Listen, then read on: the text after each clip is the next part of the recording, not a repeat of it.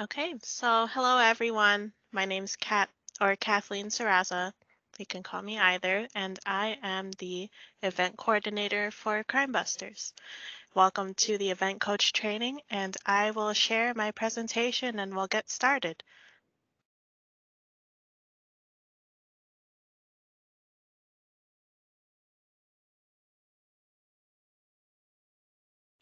Okay, so the format of this presentation, this training session will be that there are intervals of when I will ask if anyone has questions, but if anyone has questions, John will be monitoring both the chat and just the raise hand function. So if you have a question at any time, please don't hesitate to use either of those functions.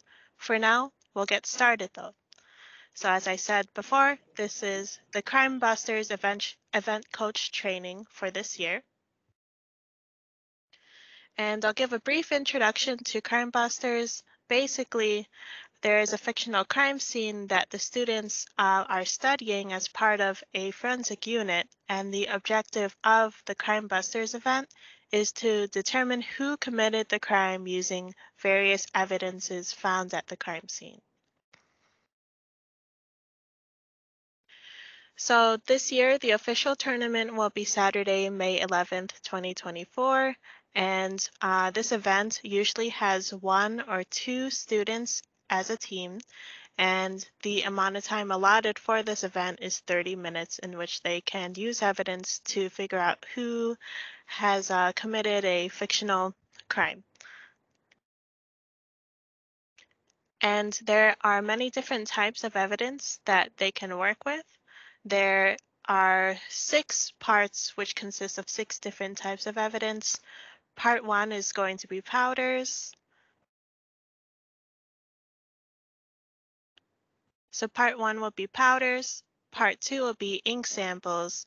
Parts 3 through 5 are prints. And part 6 is unspecified evidence. And we will go through each of these kinds of evidence in detail throughout this presentation.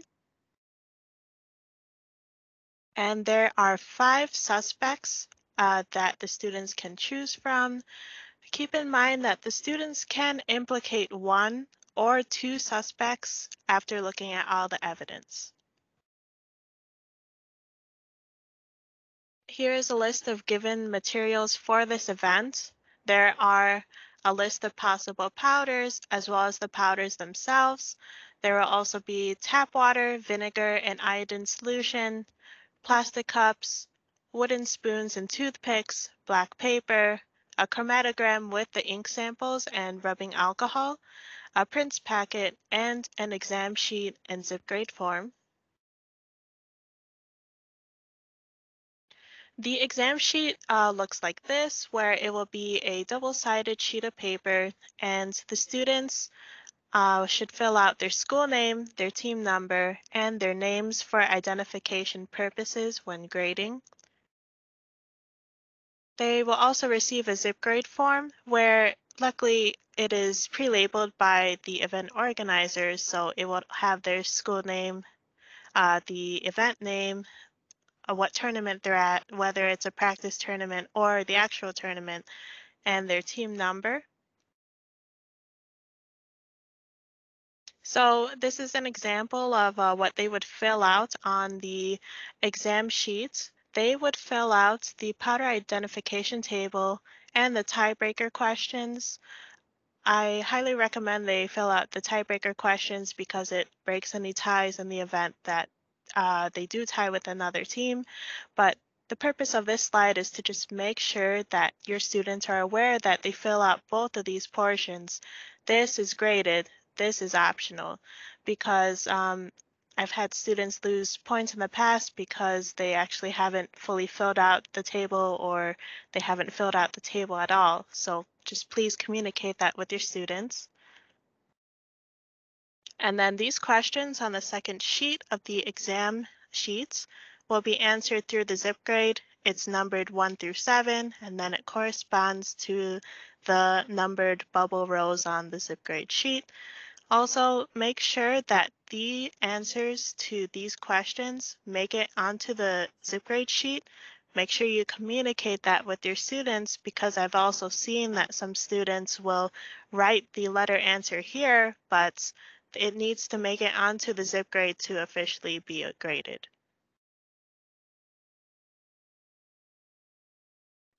The test is out of 100 points, and unanswered questions are automatically marked wrong. The exception to this is the tiebreaker, because it doesn't count towards them. It just helps them if they have time to finish. And if two teams correctly answer all tiebreaker questions after trying to break the tie, then their chromatogram quality will determine the tiebreaker. So we'll get into greater detail on how to make a great chromatogram in this presentation. So there are a few items that the students are responsible for bringing. First and foremost, they need goggles, one for each student if the team consists of 2 students, because safety is #1 in my event as well as Science Olympiad in general. We want to make sure that they're safe, and I will communicate the importance of goggles and general safety to the students at the beginning of every event, whether it's a practice tournament or the actual tournament. Also, they should bring pencils. These are quite important. I will have some on hand, but they shouldn't count on it always, because I might run out if I have extra stock, but multiple teams need. So just make sure they are stocked with pencils. They are allowed 1 sheet or 1 index card double-sided, and this sheet will be 8.5 by 11 inches. They can write notes on there. It can either be handwritten or it can be typed out. It just has to fit within the size parameters. The index card will be a 3 by 5, whereas the sheet will be 8.5 by 11. As long as they don't exceed the 8.5 by 11 inch note sheet, they are fine. And also it has to be just within that sheet. So no sticky notes on that sheet that have additional information written on it. If I find, or one of my volunteers finds, that they have multiple sheets or they have sticky notes on there, then we will let them know, and we'll go from there. Most likely for practices, it's highly frowned upon, but I will let them use it during there in case they have more than 1 sheet. Before the official tournament, I will not allow anything besides note sheets that fit within this parameter. So please keep that in mind.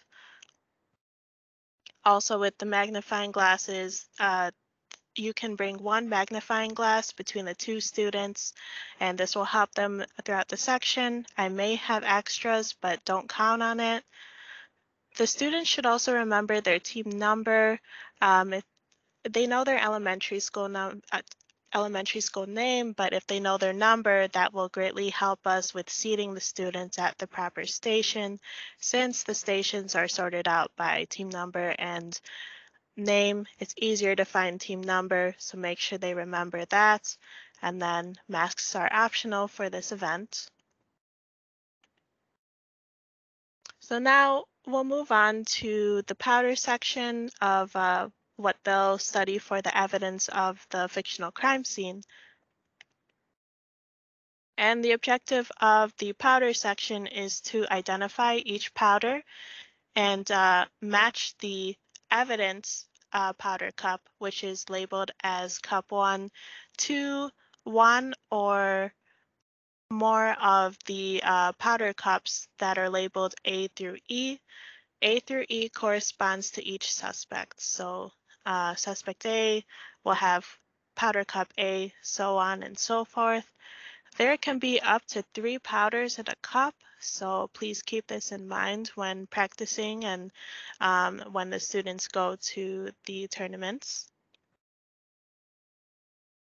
And they are given multiple supplies to help determine what powders are in each cup.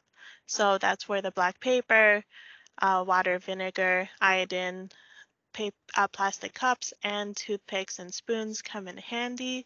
And the liquids will be in squeezy bottles, so they can put small drops onto powder samples. If they need any extra of any of these items in the bottom row, they can get extra, but they can not get extra powders. So what is set up at the station when they get there for the powders is what they get. So my recommendation is that they use small portions of powder from each cup when studying using these materials. So like I said before, use small portions of any specific powder cup to study. I recommend using a wooden spoon to scoop out a small portion of powder. Then they can either use the black paper or the plastic cup, put the small portion of powder in there, and then they can use the other materials to study. They want to uh, perhaps have one person study the powders while the other person within the team will go on to different test materials, different evidence to study. So that's up to you to decide, or the students to decide how they want to divvy that up. But the resources are here for them to determine what powder or powders are within the cup. Also, the magnifying glass will be useful in this section, so please make sure to bring one. There are 10 different kinds of powders in this event: baking soda, calcium carbonate, cornstarch, flour, gelatin, granulated sugar, salt, white cornmeal, yeast, and Alka-Seltzer. There are combinations that will never be allowed in this event since the combination of these specific powders would prove to be too difficult to discern from one another. So the first combination that will not be allowed is Alka-Seltzer, baking soda, and or calcium carbonate. So these won't be combined in any combination. And also cornstarch and flour will not be combined together. So keep this in mind when you are practicing with your students. Or actually answering the questions in the exam sheet and the zip grade.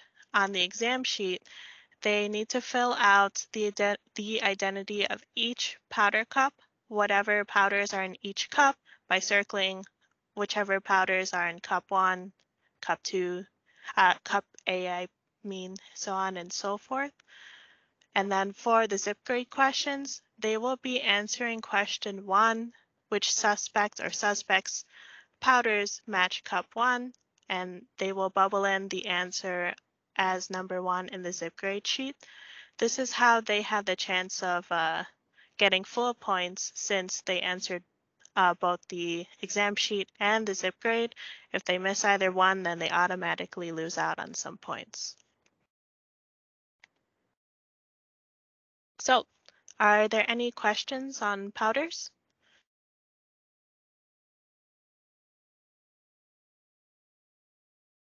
Stacy, I'm going to ask you to go ahead and turn off your camera.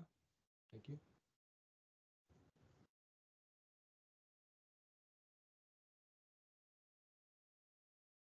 We're good. Thank you. Okay. So in that case, we'll move on to chromatography with the ink samples. So basically, chromatography is the science of separating a material into its ingredients that make up the whole material. So in this case, they'll use chromatography to separate out the different ingredients that make up the ink that are on the chromatogram to determine whose ink pattern in lane 2 matches the suspects. So ink sample 2 is the evidence found at the crime scene, and then inks A through E are the suspect's ink samples given. There are no extra chromatograms given, so they only get one that's placed in their station when they first get there. So make sure they know that and that they do their best to conduct chromatography on this chromatogram. And this chromatogram will be turned in with the exam sheets at the end of the session. I'll explain how these lanes or colored lines show up on the chromatogram. So the process of separating a material into the ingredients that make up the whole material is facilitated through using an eluent or a liquid that will have capillary action carry the different ingredients of each ink up the chromatography paper. The chromatography paper is absorbent. It's not your average paper. It's cotton-based, so it won't fall apart easily when making contact with the rubbing alcohol. To put the chromatogram in the rubbing alcohol, they will use one of their pencils to gently push a hole through the chromatogram. There will be a hole punch, but they do have to push the pencil through the hole punch just to make sure that it's in the center of the pencil. After they make sure that the chromatogram is at the center of the pencil and it's completely 90 degrees to the pencil or perpendicular, then they will lower the chromatography paper into the cup or the chromatogram into the cup. Make sure that the ink lines on the chromatogram are above the rubbing alcohol level. So if the rubbing alcohol level is above where the ink lines are, then their chromatography will not work at all. The inks will just dissolve into the rubbing alcohol, and the rubbing alcohol will turn whatever colors of ink are on the chromatogram. So when you practice this with your students, make sure that the rubbing alcohol level in the cup, we use plastic cups, are below the level of the of ink marked on the chromatogram, and adjust as needed. So you can add more or take out rubbing alcohol to facilitate this. Once you have the chromatogram in the rubbing alcohol, you'll see slowly that the ink will rise. And if you have the chromatogram completely perpendicular to the pencil, then you'll see that they'll all rise at the same level. If it's crooked on the pencil, you'll see that the lines may slope one way or the other. That's how you know that the chromatogram isn't as good. You're going to wait about 10 minutes to have the ink travel up through the chromatography paper, but monitor the paper closely and don't move the pencil with the paper or the cup, any of those, as you're waiting that 10 minutes. It may be a bit more, it may be a bit less. You don't want the lanes or the ink lines to go past the label of the 2 A, B, C, D, E. So 10 minutes is usually a good time to leave the chromatography paper in. After the 10-ish minutes, you will gently take the pencil out of the cup and let the chromatography paper dry on the side. And we grade the chromatography paper based on if there are straight, clean lanes and separation of ink per lane. So generally with this example, the levels of the ink are about the same. Again, if we see, let's say E, the level is a lot lower than the rest of them, then that they would be docked points for that, since it's not as straight and clean as it could be. So once they finish their chromatogram, there are no portions that they have to fill out on the exam sheets, but they do have to fill out the exam question number 2 on the zip grade, and they have to turn in the chromatogram for a chance at full points. And let me just drive one point home. So when we look at the different lanes, versus before we put the chromatography paper in the rubbing alcohol, we see that even though the ink samples are black, you'll see that there might be some different colors that actually show up once they do the chromatography. So in this case, lane 2 would most closely match B.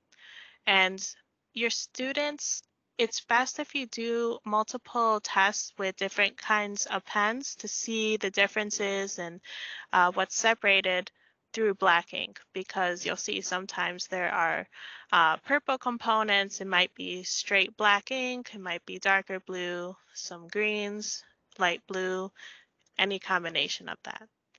So keep that in mind when practicing and when they're doing the exams. They want to match the lane and 2 to whichever suspect or suspects have the same similar color profile. So are there any questions about chromatography? Kathleen, we have a question in the chat. Sure. A coach would like to know if the students will be adding the rubbing alcohol to the cups or whether you'll Okay. be doing that for them. So we'll be doing that for them, and I will have a level that I will let my volunteers know on the cup that they should fill to. If the students find that the rubbing alcohol isn't enough to actually submerge the paper slightly, or if it's too much, then they can raise their hand and myself or one of the volunteers will adjust the level of rubbing alcohol accordingly. But this will be done before they even enter the room. They find out that it's too much and they've already dipped their chromatogram in the alcohol. What happens at that point? So if they dip it in and they see that it's too high, then they should take it out immediately to prevent ink loss. And then they will raise their hand and someone will help them adjust the levels. But they should do their best to estimate if before they dip the paper into the rubbing alcohol, whether or not it's going to be above the ink levels on the chromatography paper. We want to avoid them dipping and then it goes past the ink lines and then ink's already starting to dissolve into the rubbing alcohol. You'll see it when you dip it in. If it's above, the black ink will start swirling into the rubbing alcohol. So that's one immediate sign that they should lift it out and then let someone know so that it can be replaced. The alcohol, not the chromatogram. We have a couple more questions. They're asking what strength of rubbing alcohol as to So, what percentage, I believe. so usually in the past, before COVID, we tried to keep it at 70% alcohol, but especially when stocks were very limited, I just found whatever I could. This year, though, I plan to use only 70% rubbing alcohol because the stores are more consistent with stocking. In either case, though, both will do the same thing. 91% alcohol may have the process do it faster, but in this case, I'll just choose 70% because that's what we've done in the past. If you can't find 70%, 91% is fine, but just for consistency across tournaments, since we can now, it'll be 70%. Is it a clear cup? So clear cuts, I'm not sure if the question can be The cup, elaborated. the cup that Oh, the paper is dipped into or the alcohol's in, is it clear? clear cup. Yes, it's going to be clear. Uh, Jill, I'm not sure I understand your question. It says black in only needs to be studied, and I don't know what that means. I think So you she can meant black ink. She's asking, I think, if black ink is the only ink that's going to be studied. oh, good question. Um, I'd recommend using different colored inks because um, it's not restricted to just black. Maybe one tournament, it may be multiple colors or it might be all black. So I'd recommend using different colors. Plus, that gives you more practice to see how the ink separates out as the rubbing alcohol goes through the chromatogram. Another question is the hole punch already made in the paper? Yes, the hole punch is made in the paper, and it'll be between B and C. And I make these chromatograms in a sense that the hole punch will be just about down the center of the chromatography paper. I have just a comment for the group as a whole. This presentation is already posted on our website, and this video that's being recorded will also be posted on our website in the next day or so. So I'm watching Stacy taking photographs of the image. Stacy, if you want to go ahead and turn off your camera, that would be great. But so everyone, you don't have to try to take images of what Kathleen is presenting here. She's done a great job, and we already have it posted on our website. Stacy asked a question. Will it Okay. be ballpoint pen or other types of pen like flare markers? It can be any type of pen, so it's not restricted just to ballpoint.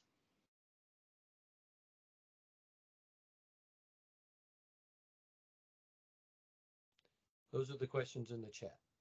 Let's see, we might have a hand raised. Penny, you have your hand raised. If you want to unmute and ask your question. Hi, yes, I'm sorry. I was just wondering about, you had mentioned about they were going to be timed. Do the kids watch the clock or do they hit a timer or? So students will not be permitted a timer like that they bring in, but there will be clocks posted. And if by chance the clocks aren't accurate or there are no clocks, then I will provide warnings every 5, 10, 15 incremental warnings to let them know how far they are in the event. Okay, great. Thank you. You're welcome.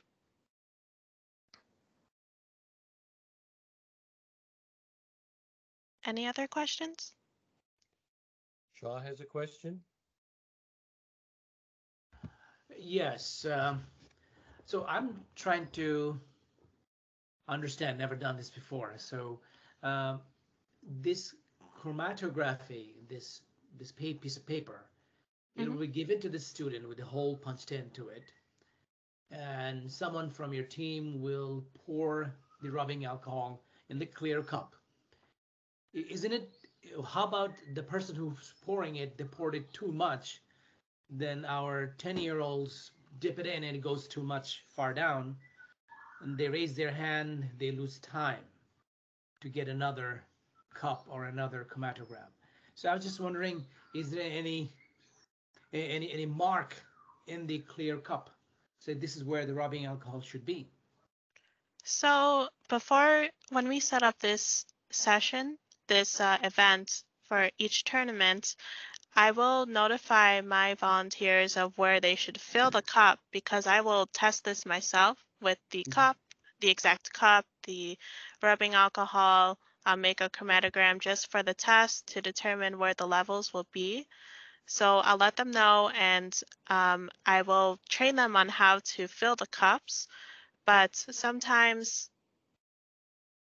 that will happen, and in this case, they still just raise their hand. We'll do our best to make sure that the cups are at a consistent level and that the chromatograms are standardized. So in that case, we'll try and avoid this. Also, there are cases where students just prefer a little more alcohol versus the other, which is why we still give that option. And if by chance the alcohol level is too high, then we'll adjust for that. The benefits of the chromatography section is that since it takes 12 minutes out of the 30 minutes, and if you have your students divide and conquer, then one student will be responsible for this, and there shouldn't be too much time lost since if you divide and conquer, there would be let's say the students' resources, as in like their their test taking will not be diverted too much if one person focuses on chromatography first and then jumps in later to other parts of the exam. Does that make sense? Yes. The the ink Mm-hmm. that we were talking about, who puts the ink on the chromatography So paper? I do. Okay. I will make all these chromatograms prior to the practice exams and practice tournaments as well as the actual tournament. So yeah, I have a method to make these as standardized as possible. So yeah. We have another question. They're asking, will there be an extra piece of chromatography paper if the kids want to do it twice? No, only one for tournaments per team.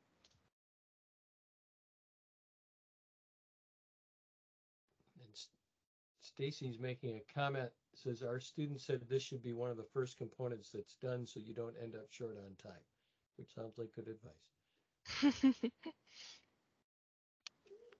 We have about 15 minutes left, Kathleen. I know you have a lot of material. So So, those are a lot of great questions. and we'll get rolling too on the rest of this presentation. So we're going to move on to the prints portion of the exam, where they are given pictures of fingerprints, footprints, and tire prints, and it'll be split up so that there will be fingerprints or any type of prints of the suspect in one area, and then in other areas in the packet, there will be the prints of the suspects A through E. Keep in mind that there may be partial prints and obscured prints that can show up in the prints packets. And but what I mean by prints packet is there will just be sheets of paper stapled together with the pictures of the different kinds of prints. So the objective is to look at the prints of parts 3, 4, and 5 and match it to the prints of the appropriate suspect or suspects. I highly recommend using the magnifying glass because that's where they can see finite similarities and differences between the evidence found at the crime scene and the prints provided by the suspects. And for answering the questions on paper, they will answer questions 3 through 5 on the zip grade form questions. On the zip grade form, they'll bubble in their answers, and they must answer all 3 of these questions corresponding to the different prints. Any questions about the prints portion?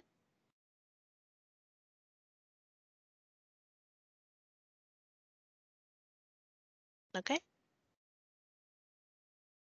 And then part 6, this is the unspecified evidence. And for every tournament, there will be unspecified evidence that will be different every year. So examples of this can be, but are not limited to, hair strands, handwriting samples, pH tests, and it can go on from there. This varies year to year. And in this case, I would use like out of the box thinking to try and think of what would possibly show up for an elementary school crime busters unspecified evidence portion in an event. So this is where you could brainstorm with your students, try and see like what could show up, and then generally just have them prepared for the unknown because it'll create more critical thinking skills, and this is just a good way to, I guess, have a little fun with this event too. And on the zip grade form, they should bubble in whatever suspects evidence match the unspecified evidence sample 6 on the zip grade form. And that's the only portion in which they have to answer for unspecified evidence. Are there any questions about unspecified evidence?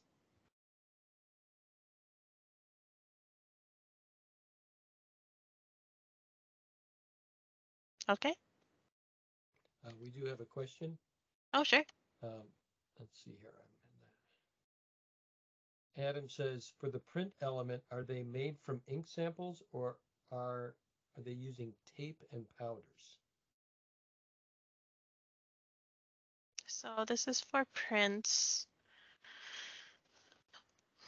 So the print samples, they'll be printed onto paper. For fingerprints, my samples were collected using the old finger onto ink pad and then put it on paper. With the tape elements, we wouldn't go that far because that is used in forensic studies or forensic crime scenes. But for these purposes, we'll just use a good old ink pad onto paper. And for the footprints and tire prints, they're usually pictures of sorts that are modified to take off any residual background so that only the print is there. But that's a good question. We have another question. It says, in the powders category, can they use toothpicks to investigate? Yeah. They can use toothpicks to move the powder around if they're looking with their magnifying glass, or if they want to, let's say, add a few drops of water, mix the powder and the water together to see if like any reaction happens. They're more than welcome to, and they can ask for more of toothpicks if they'd like. Xavier has a question.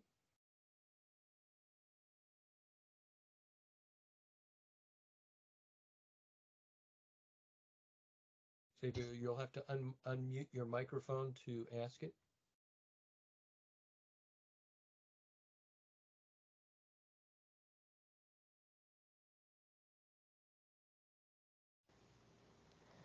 I'm sorry, I didn't mean to do that. Okay. Shaw, you have a question? Yes, I do. So these are the evidence, powder, ink, hair strands. How are they collected? I mean, so how is the powder connected to the powder collected from the suspects? How the ink collected from the suspects, or can you put that tie together? And how Okay. they're connected? So the context of this event is that I'll use like a past example of a test. So for instance, there was a tulip festival in Holland, and um, this is all fictional, right? I just write stories that are fun for the students to give context to the evidence. So let's say officials found at the crime scene that someone stole all the tulips for tulip time in Holland, and they left behind like different powders or footprints and whatnot. So theoretically, officials would gather the evidence found at the crime scene, give it to the forensic unit, which is your students, and then they're also giving samples of evidence from these theoretical suspects. So it would all be compiled into what they would find at the station at the event. Did that help you, Shaw? Because you want to compare the samples of the suspects to what was found at the crime scene, because that's how you can figure out how to go further in your theoretical investigation. Right. Yes. Thank Okay. you. Yeah, you're welcome. We have another question in regards to the follow on to the toothpick question of earlier. So will the toothpicks be provided, or are the students supposed to bring them? The toothpicks will be provided. So if we go back, everything you see on this slide will be provided to students prior to them walking in. So every station corresponding to each team will have the same items plus the exam sheets. And they'll also be given their own chromatogram as well and rubbing alcohol. I recommend bringing extra pencils though for the chromatography, since if they're both going to be writing, they should have at least one extra pencil, which they're allowed to bring. We have another question. It says, concerning the pH papers as your example, how is that used? I'm asking, as pH paper have range between 1 to 14 and have a color component for what have been tested, so the students would have to understand that there's a color range depending on the pH of the items tested. So if pH was given a particular event, like a particular tournament, then there would be instructions and a key that would show them like, okay, so if it's a pH of 1, it's going to be a really red in color. If it's pH 3, this color, so on and so forth. I'll give them the information that they need to answer the question based on what the unspecified evidence is.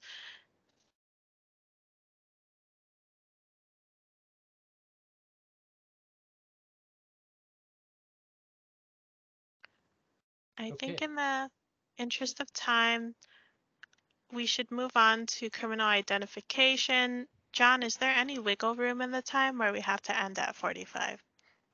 We have to end at 50. 50. Okay, so we'll go through the rest of this presentation. It's going to be a few more slides, but some of them are shorter. This is the most important part of the test, which is actually identifying the criminal or criminals based on evidence. And you use the number of times the suspect was chosen in the zip grade answers as your answer for number 7. There can be 1 or 2 suspects implicated. So in this case, you would answer this question on the zip grade. In this example, if we look at the answers given on the zip grade leading up to number 7, in this case, you would choose both A and C as your final answer. So you'd bubble in A and C because they both show up twice, meaning that both of them, in this case, did do the crime. And like I said, they just answer. The box should be on number 7, not number 6, based on all the evidence who committed the crime. And this was the example I was alluding to earlier. If you have 2 suspects that both show up the same amount of times, you would implicate them both. For example, 1. For example, 2, if you find that one suspect, in this case A, was implicated twice, and suspect C was implicated 3 times, you'd only choose C because suspect C appeared the most. If you see, in this case, that suspect B was implicated the most with 3 times, suspect D only 2 times, you'd only answer B. So keep that in mind when practicing with your students. And the tiebreaker questions are provided, and it's in their best interest to answer these questions if there's time. If 2 teams, like I said before, correctly answer all tiebreaker questions when trying to break a tie, then their chromatography will quality will determine the tiebreaker. When they're finished, they should make sure that all questions are answered, especially the tiebreaker. We'll also check to make sure if there's time, and we'll let them know, hey, you have some time. You can answer the tiebreaker if you'd like. If they finish early, they can raise their hand and they'll turn in the zip grade form, the exam sheet, and their chromatogram. They will be provided with a label that states their school name and their team number. They'll place that on the back of the chromatogram, so where there's no ink, lanes, or samples.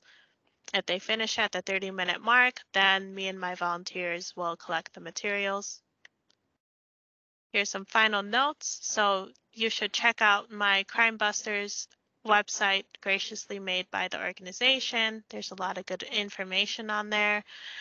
Please practice, practice, practice with your students because that's how they'll get really good at this event. So hands-on practice is good, talking with them, making sure they understand the different evidences and different parts of the exam, and practice splitting up portions between partners to maximize time. Make sure that the students have all the materials they need before the tournament and use the note sheet to the students' advantage. Most importantly, have fun. This is how they learn about science, how they figure out what they're interested in.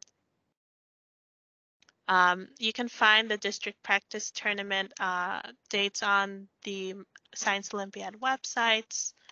I'll be at all those practice tournaments.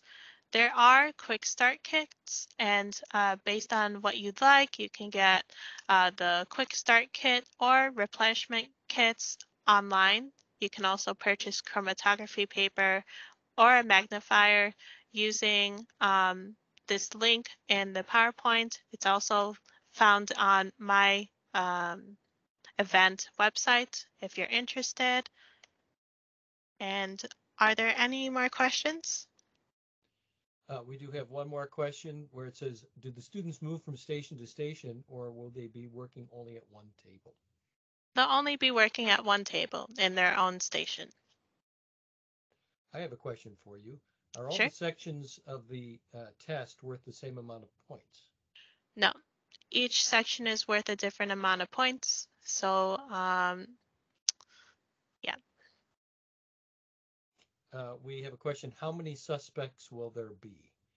And I think you covered that, but you could repeat that. So there are 5 suspects that you can choose from. You can implicate one suspect or 2 when answering question 7 of who did the crime. Penny has a question if she wants to unmute and ask. Hi, yes, I was just wondering, is there a way to get a sample of the test paper actually where they have to circle in the things and stuff to have them practice doing that? If the So kids there, haven't done it. so there are some like example sheets on the Crime Busters website that you can find. Okay. Mhm. Let's see, I think another. So there, now that I asked the question about points, they're saying, can you give us the point breakout by question? Can you give an approximate? Because I don't think it's always exactly the same. Better if I go back to here. So powder identification, you can count on that being more points in the total 100. For the chromatography, yeah, I'm going to say that powder identification will be one of the sections with more points. Also, the last question, based on all the evidence, who committed the crime, that will also count for a good portion of points. As for the others, they will be split based on difficulty of the questions being asked. So that's what I can say about the question breakup. So we have one more question, and then which I'm going to answer, and then we're going to wrap it up. Sure. It says, what's a good email if we have more questions when we do the practice? So we do not give out our supervisors' email addresses, but there is an FAQ system on our website. So if you have questions for clarifications about the rules, you can do that. Our event supervisors are not available after today for coaching of you, but go ahead and ask questions. So don't be shy. So if you have questions after today, that's the best way to go.